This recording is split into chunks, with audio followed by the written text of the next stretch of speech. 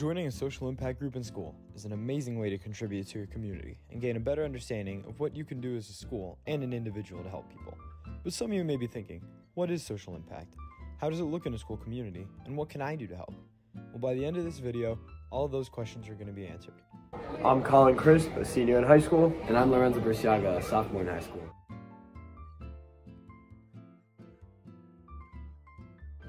Through our number of sustainable development committees in North Anglia schools around the world, our main goal is to help local and small communities using local charities and NGO partners to focus on important causes. Just in the past year, North Anglia students alone have volunteered over 50,000 hours for local community projects and raised nearly $800,000 for local charities.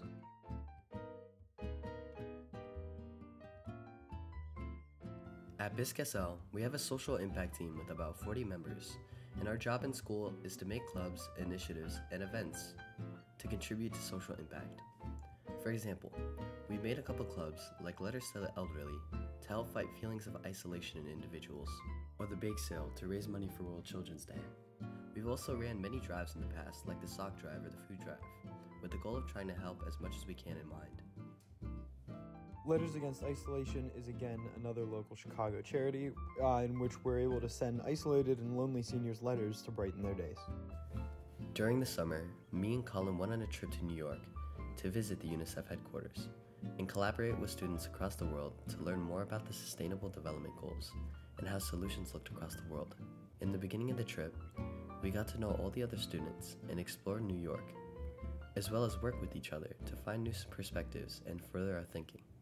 Finally, during our time there, we were given a problem in relation to one of the Sustainable Development Goals, and we had to work together to create a solution that we thought could work for all of us, which we were then able to present in front of the CEO of UNICEF.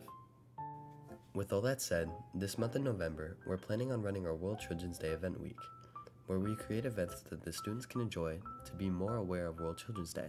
The events range all the way from Blue Dress Day, the color of World Children's Day, or a bake sale, where the students can bake blue cakes and snacks, and even a day where the high school and middle school students read to the primary students.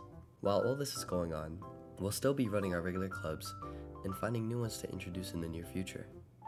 Everything that the Social Impact Club makes, from the clubs to the events, is always open to students outside of the Social Impact group. All of these events and clubs are an amazing way for young people to volunteer and share positivity and make a positive impact to Chicago and beyond.